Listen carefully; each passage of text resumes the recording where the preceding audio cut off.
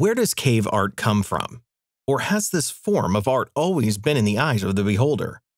The most commonly cited reasons for the origin of art on cave walls has been arts for art's sake, hunting magic, game tallies, time factoring, fertility and initiation rites, working with pareidolia on the cave walls, and altered states of consciousness.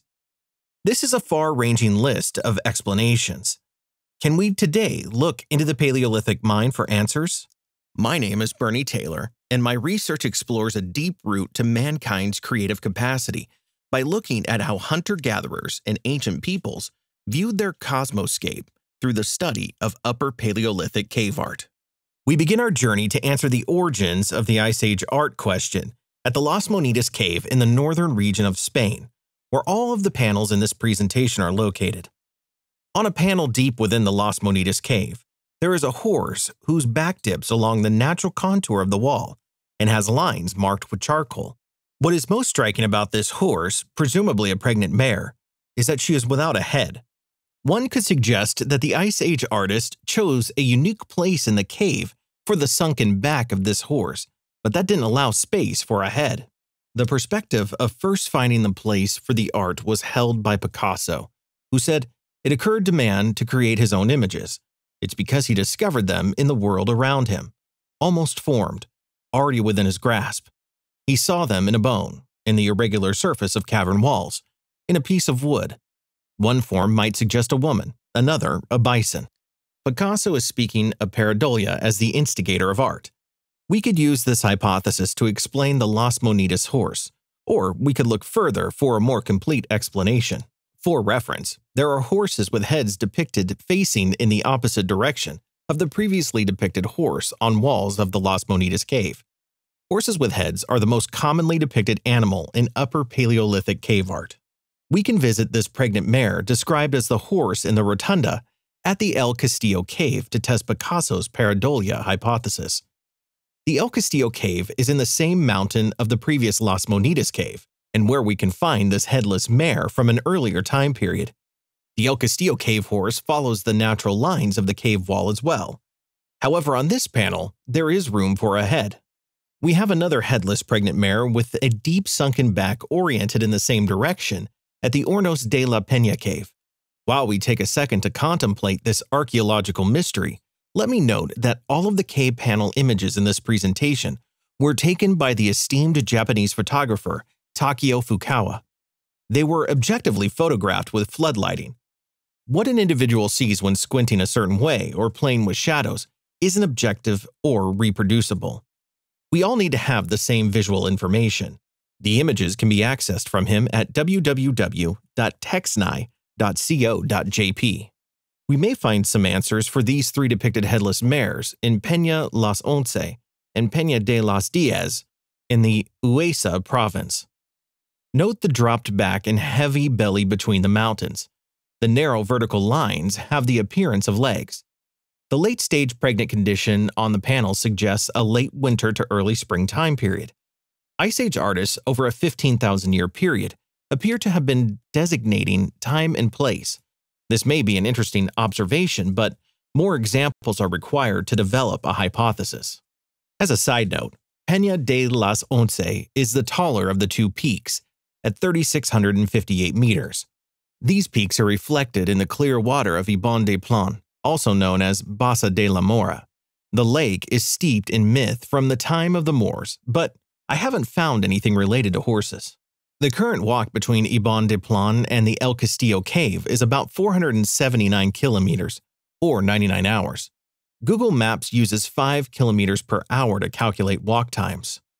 Back on the Iberian Peninsula, we find the head of a bodiless horse facing in the opposite direction on another wall in Hornos de la Peña. This is not the missing head of our previously pictured pregnant mares. Had this bodiless horse not been introduced, I could have titled this presentation The Mystery of the Headless Horse.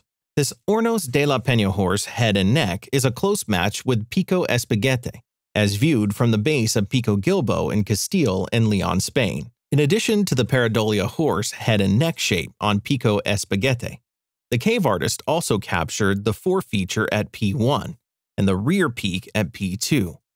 The similar natural feature at P1 on the cave wall is what probably drew the attention of the artist to choose this geological canvas. We now travel to the El Pindal cave in Asturias, Spain, where on the principal panel we find markings, engraved lines, and interesting natural irregularities. We can break the principal panel into some of its elements and find features that have the appearance of a straight-tusked elephant with lowered tusks and trunk. Note how the artist found the tusk in the natural gold irregularity. When we widen our view of the panel, the head of an unusual character emerges from behind the elephant. A green arrow marks the right side of the character's head. The character comes from over and behind the mountain and elephant. The flow of this representation that may be snaking through the red dashes area painted by the Ice Age artists are indicated by the blue arrows. This character has the impression of the wind. I believe that this character is a representation of the Basque Odi, who is the spirit of thunder and the personification of storm clouds. If one slowly whispers the name Odi, the sound has some resemblance to the wind. Odi is an agent of the Basque deity Mari, who dwells in a cave on the mountain Chindoki, which has lines that closely resemble the El Pindal panel. My pronunciation of Basque names are not likely correct, but they're spelled correctly in this presentation. Chindoki is a sacred space among the Basque people, who have inhabited this region since at least the Neolithic. The origins of the Basque are an enigma, as many believe that their language is not strongly connected to any other European language groups.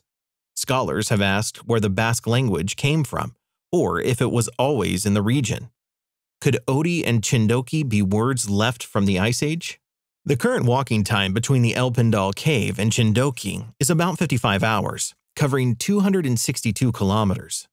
We travel back to Cantabria, into the Las Monitas cave, where we found the panel of the masks that is from the same time period as the previously depicted El Pindal principal panel. On the panel of masks, we find the pareidolia elephant character visualized on Chindoki, as depicted at the previous El Pindal cave image. The peak of the elephant's head is marked by the red arrows. This elephant has previously been identified as a mammoth. We again find the wind character Odi, who comes from behind the mountain in this cosmoscape. There is also a therianthrope, a mix of human and another animal being in the center.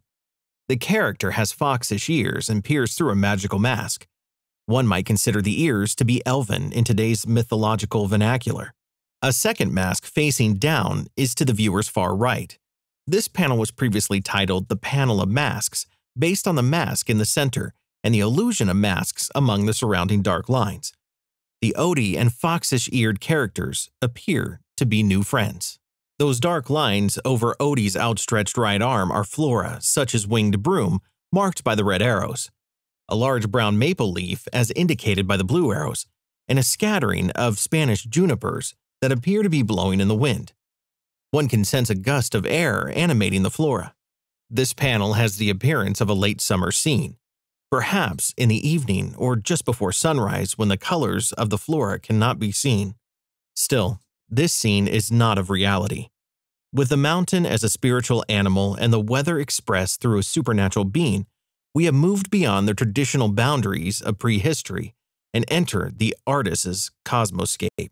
The current walking time between Chindoki and the Las Monitas cave is about 44 hours. In continuing our investigation of the mountain landscape pareidolia cave art hypothesis, we journey to Pica Panminera, that is in Asturias, Spain. Pica Panminera is a fairly low mountain at 763 meters, but has a lot of character. Regional mountaineers refer to this peak as the Little Matterhorn, based on similar geometry with the Matterhorn of the Alps. There is a rounded hill to the viewer's left, known as Pendendo. Pica Panminera has some resemblance to a panel in the Hall of Paintings at the Las Chimeneas cave. I've taken the liberty to name this scene the Panel of the Bears, in absence of any known name. Can you see the bears? We can more clearly see the bear and a stronger resemblance with Pica Panminera in this close-up shot. Even features for the bear cub blob on her head.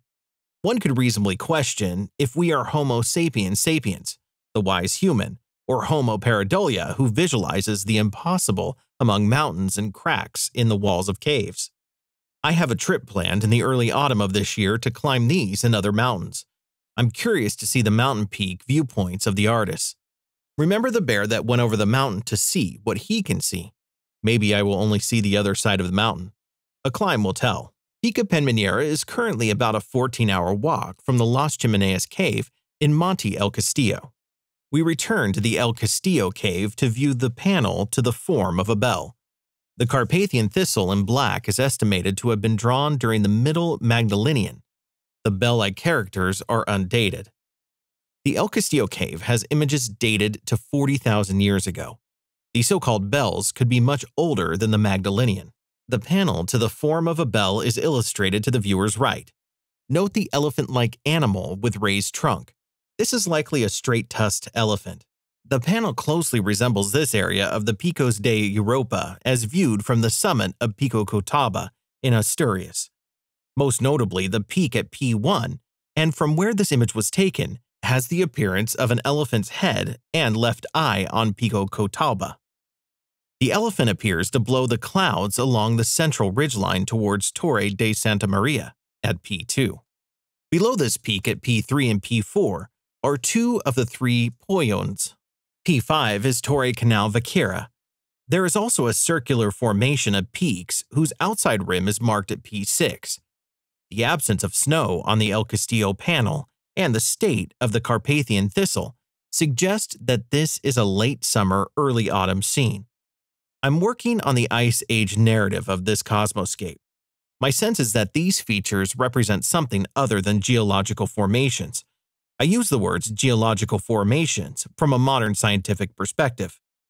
To the cave artists, these peaks were spiritual beings and not mountains scarred by the wind and rain. All of the described images were created between 11,500 to 27,000 years ago, which is far from an origin story in cave art. There are more images to 36,000 years ago that have these themes.